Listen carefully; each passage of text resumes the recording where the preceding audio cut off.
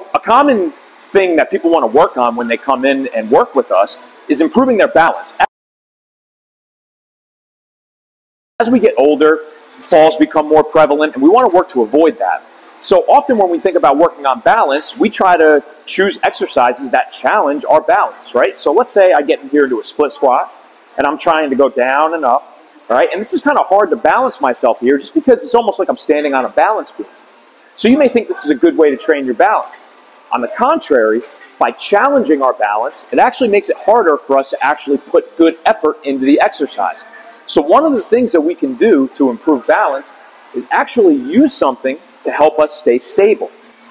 Providing stability is going to be more important than actually wiggling all over the place and trying not to fall over. So if I do that same exercise here while holding on to something, well, I'm a lot more balanced here. I have some stability, and I can actually put effort into this exercise and build up those tissues that are going to help prevent me from falling as I get older, right? So if we want to improve balance, we need to improve strength. If we want to improve strength, we need to have some sort of stability that allows us to actually work hard at those exercises.